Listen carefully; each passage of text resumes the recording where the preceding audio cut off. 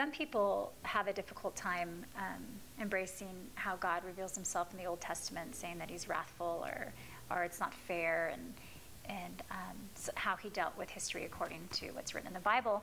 And I disagree, because I think that in the Old Testament there's tons of displays of God's mercy and graciousness.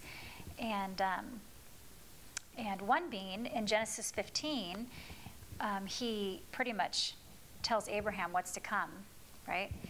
And I'll just start here. It says, "Know for certain that your descendants will be strangers in a country not their own, and they will be enslaved and mistreated for 400 years. And that's when the nation of Israel is multiplying in number, but they're enslaved in Egypt.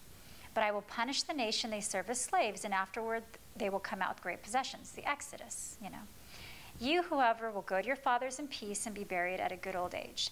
In the fourth generation," which is, you know, they're 40 years they wander in the desert, "your descendants will come back here." And this is the element of this verse that shows that God is merciful, and that he's all-knowing, and he's all-powerful, and he sees the end from the beginning, like Isaiah says. "For the sin of the Amorites has not reached its full measure." So some might look at the conquest and say, oh, it's just so unfair. God's, you know, literally just taking these people out of this land, and his people are occupying it. But you see that some of the people in this land reached a measure of sin that required God's response, because God is the creator of heaven and earth, and, you know, he sees what is right. And he had given them plenty of time to, you know, get with the program, so to speak, and the Amorites eventually behaved in such a way that required God's, you know, response. And so that's one element. And in addition, in Joshua, when the people were getting ready to take the land and occupy the land, there was a prostitute named Rahab who had heard of the Lord's fame. She was not a Hebrew. She was a woman of the land, and she had heard of the Lord's fame. And when the people came in to kind of assess the land, she was like, "I've heard of your God, and everyone is, you know, this is like, save me. Like, I do not want to be part of this disaster that's coming."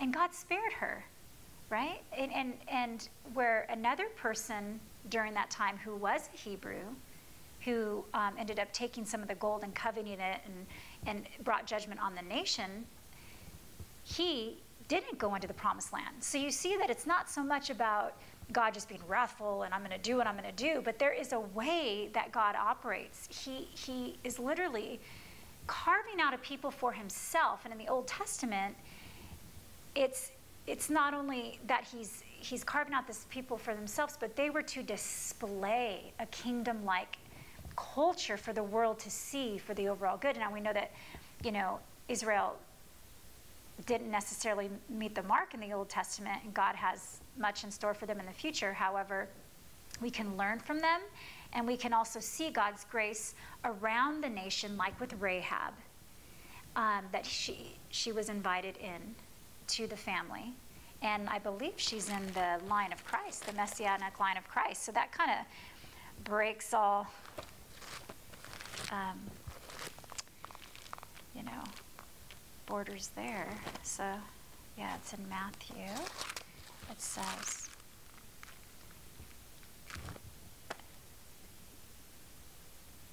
yes, Salmon, the father of Boaz, whose mother was Rahab. So not only did God say, Rahab the prostitute, I'm going to give you a new identity, you're coming into my family, but your very DNA is going to be in the line of Christ.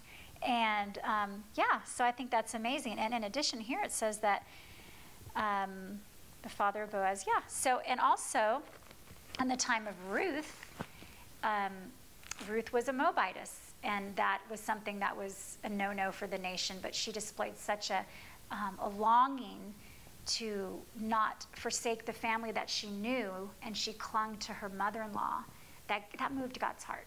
You know, there's just things that move God's heart and that he cannot deny himself. And there's things that bring God's judgment. And that's really the theme of the Bible, you know.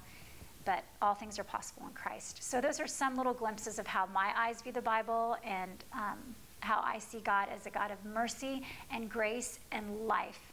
And things, people that display a desperation for what's right, God will never deny. And you see that in the Old Testament. So, yeah.